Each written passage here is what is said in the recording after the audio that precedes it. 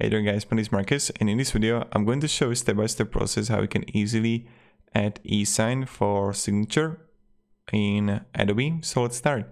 The first thing you want to do is just let's say that I have a file here. And what I'm going to do, I will go to the top on the right side to the menu, click sign, and here you want to click request signatures. Click on it.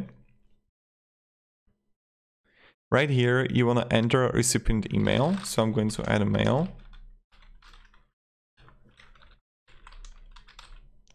When I have it, I'm going to click next. And this is the file that I'm going to request signature for. Processing document. We're just going to wait until it's going to load.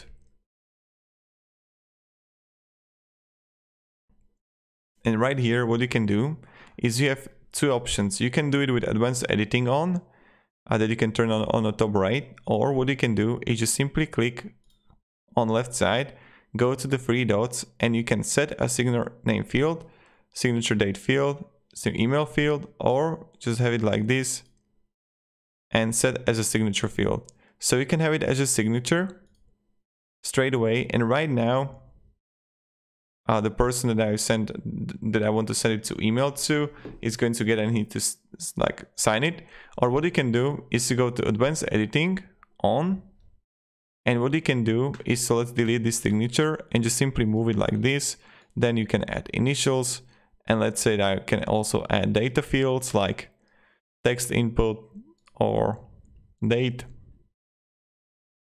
right? And name and transaction field. So these are the two ways how you can do it. Then you just click send. Okay, and this is how we do it. And then they need to sign it. Pretty simple, pretty easy. And how to actually sign it, let me show you. And how it feels on the other hand.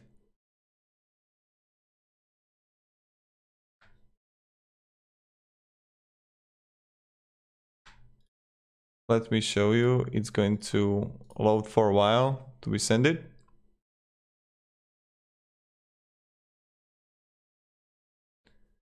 So this is similar that I have. I click here to sign, and I can draw signature and apply. And voila, this is how you can send a document for signature in Adobe eSign.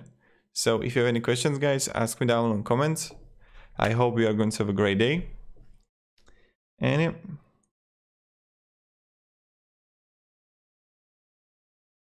Goodbye.